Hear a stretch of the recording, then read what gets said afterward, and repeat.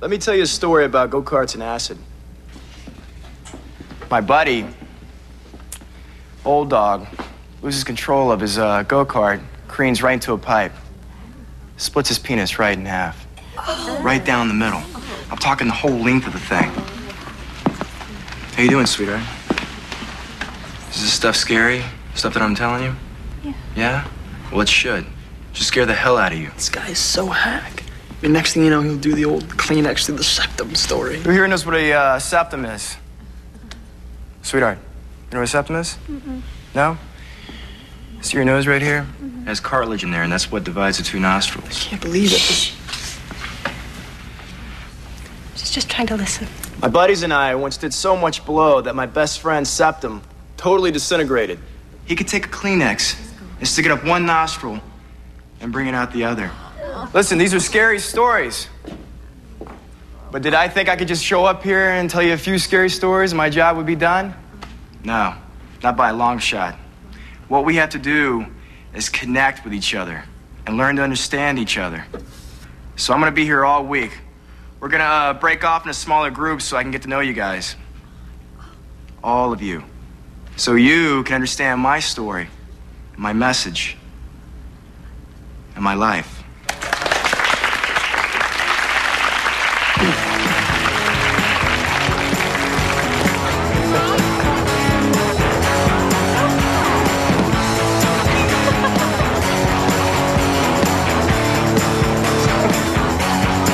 What's going on with everybody? I mean, everybody's like acting weird and freaky today.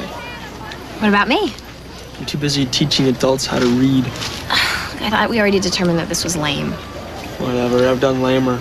Oh, yeah? Lamer than that? I don't think so.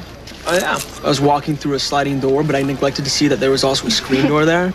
I entered a regional jam-making contest with jalapeno jam. Well, I wore corrections on my shoes. I watched This Old House with Bob Vila. I entered an invention fair with a combination nightlight blankie. I think you may have clinched it on that one. You think? Hey, I'm going to this lame thing. It was just this lame dinner thing on this lame Friday, and you know, if you're, you know. Lame? Yeah, lame. Free.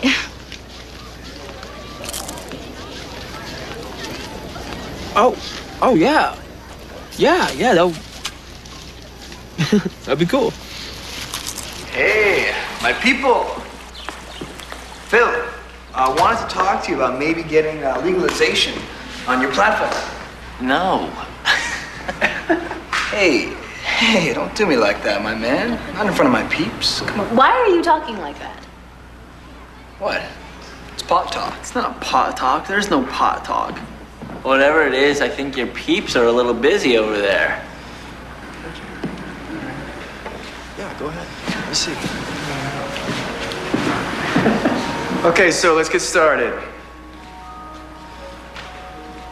All right, so it's to my understanding that you are all sophomores and juniors. Damn, some of you don't look older than that. Okay, so what if I told you guys about a quality that I knew of that was so attractive? Strength. And strength, my friends, is so attractive.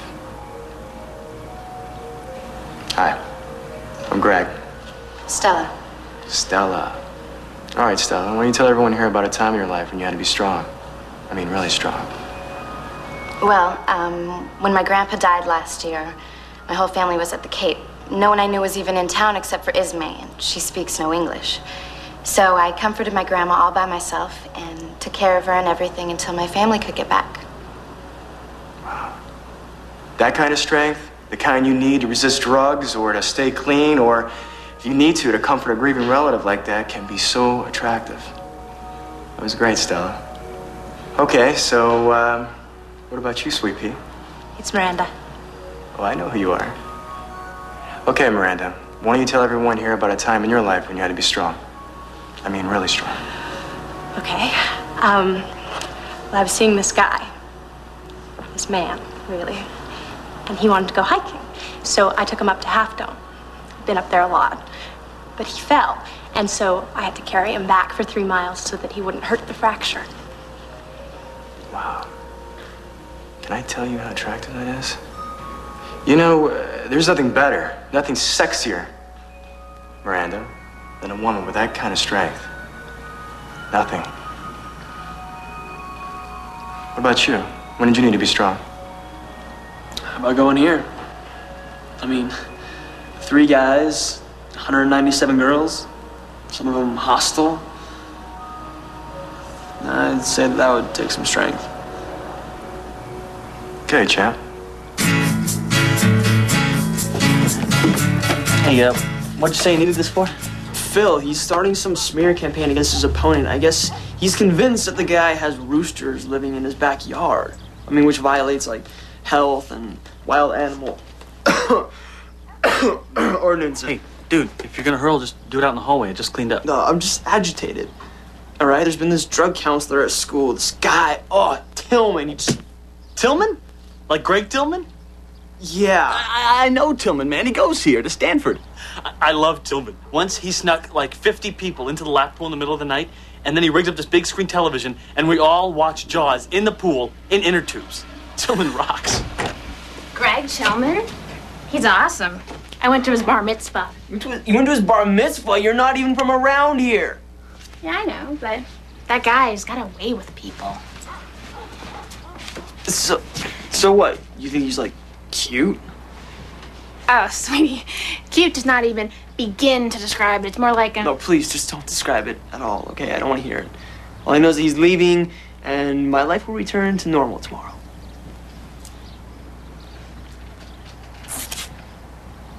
Ew, look at all those zits. Wow. Oh, that is so cool. Which is why I am now announcing my candidacy for City Council. I will now open up the floor to questions.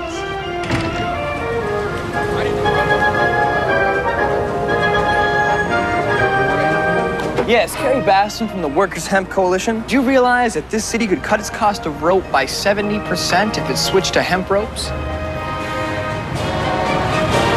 No, I did not. But if that's the case, I will surely look into it.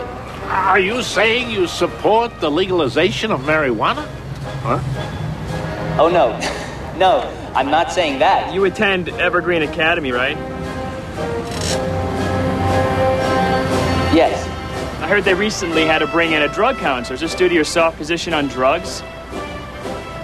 No, it is not due to my soft stance on drugs. In fact, I hold quite the opposite position. Now, certain people in this world use drugs to make them cool or to get them chicks, but I abhor these people.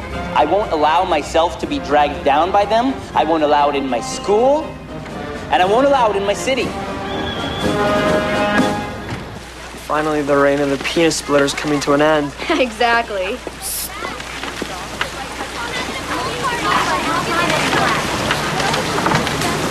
What's up? Dude, try and talk low and don't move your mouth so much. Why? If you talk low, the mics can't pick you up.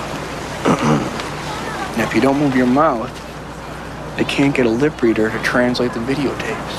Who is they? They. Them. Don't you get it, dude? First they bring in this drug counselor. Then those reporters ask Phil all those questions. Where do you think they got their information, huh? Dude, they are so onto us.